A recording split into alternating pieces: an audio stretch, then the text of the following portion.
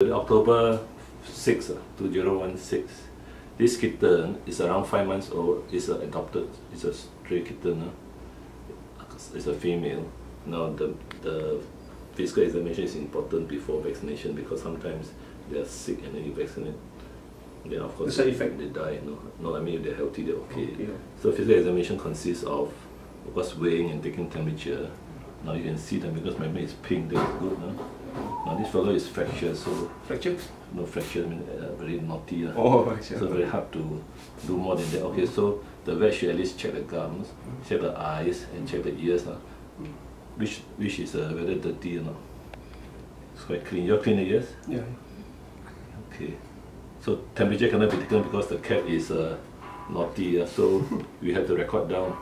Now just check the heart and lungs quickly, and then the owner will stroke the cat, assure her.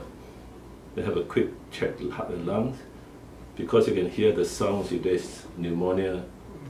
Then abdominal, auscultate abdominal for intestinal sounds, so that you can hear the intestinal sounds. So the intestines are moving. You can hear the sounds, and then respiratory rate you can observe and count respiratory rate.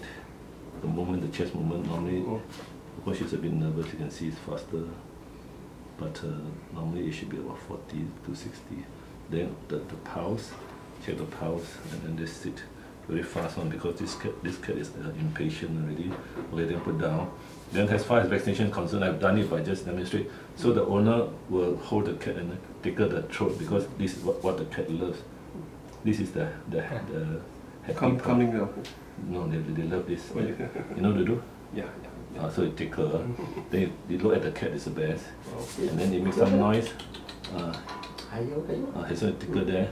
Then the vet will lift up the skin and take a very fine needle, very fine one, and then of course I already injected just now, so just in. Then the owner should not stop talking. Hello.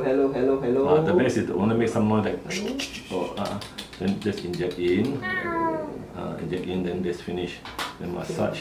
Okay, now the second step is to give the worm tablets. Now this is done by my assistant, and normally she could stand properly, position herself so that she doesn't get awkward position. So the owners continue again to look at the cat if possible.